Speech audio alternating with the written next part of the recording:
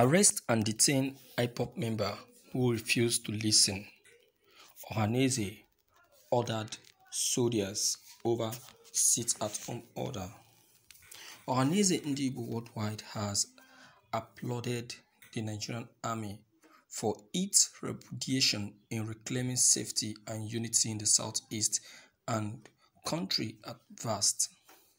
The President General of the Pinnacle Igbo Social Cultural Group, Professor George Obiozor, made the recognition on Wednesday when the General Officer Commanding GOC 82 Division Major General Taoreed Lagbaja visited him in his office in Enugu. Obiozor, who communicated pleasure over the GOC's visit to the Ohaeneze house and said, "Without peace, countries cannot grow. And without the armed forces, we will have more difficulties. They are the pillars of the Nigerian unity." The Ohaeneze administrator also characterized the Nigerian army as one of the nicest in Africa. He instructed the several armed troops to maintain their actions toward assuring unity and security across the nation.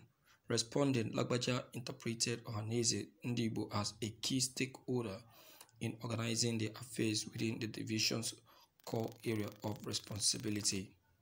The GOC said, "Nigerian army is a tool of the state that helps to guarantee unity, security, and the stable monetary activities." He announced the army chose to partner with all stakeholders to accomplish its requirements.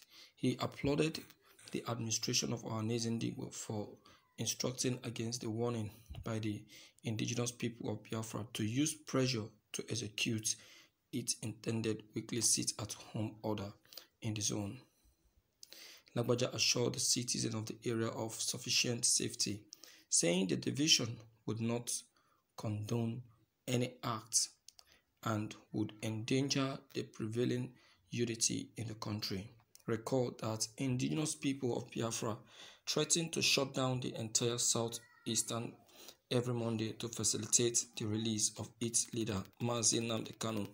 The group urged all Igbos to sit at home every Monday as a sign of showing support for Nnamdi Kanu.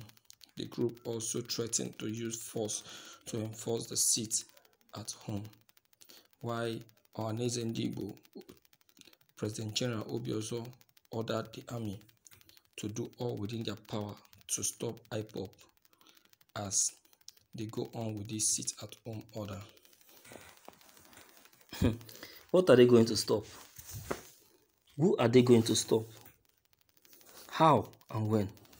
How possible is that? Is that possible? Can you imagine?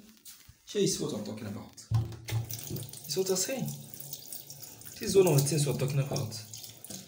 The Ohaeneze Igbo, they are part of those who conspired with the federal government to arrest Nnamdi Kanu. I am telling you, because if you watch it very well, every move that the Ipob tried to make to see to the quick release of Martin Nnamdi Kanu, you will see that Ohaeneze Igbo will always want to step on that move. They will be against it. Okay. The first thing they did was to issue a warning. When they saw that the warning isn't helping matters, they decided to implore the army. Okay? Alright.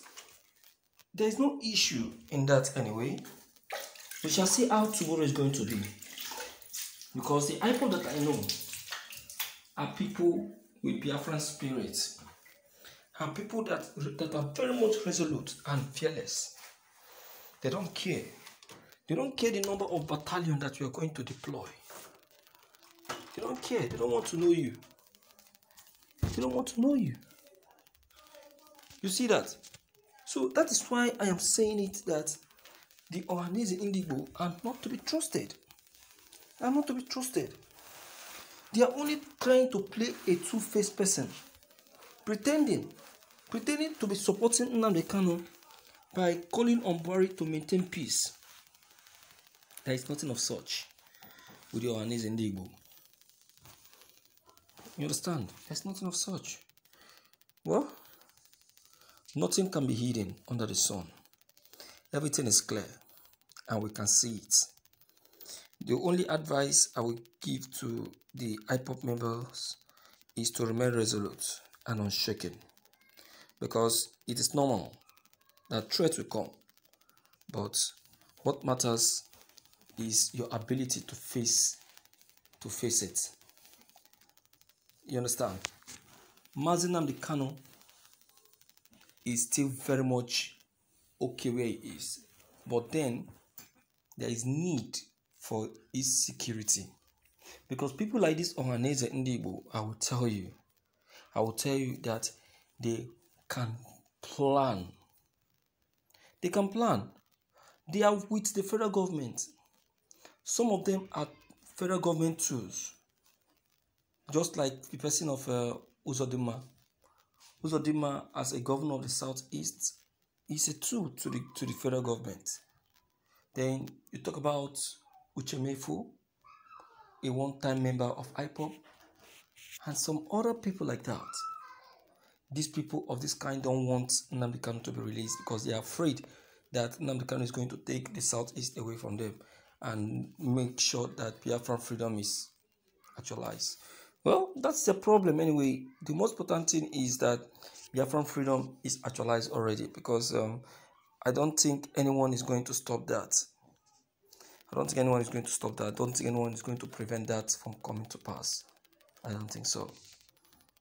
Yeah, I don't think so. Okay, having said all of that, my dear viewers, I believe in your opinion. I trust in your opinion. I trust in your idea. Deem it fit to comment at least. Let's hear you. Let's observe your opinion. Let's know what you have to say. Whatever it is, please deem it fit to leave them below the comment section. Click on the subscription buttons as well as the bell buttons to get updated each time we upload any new videos. Thank you.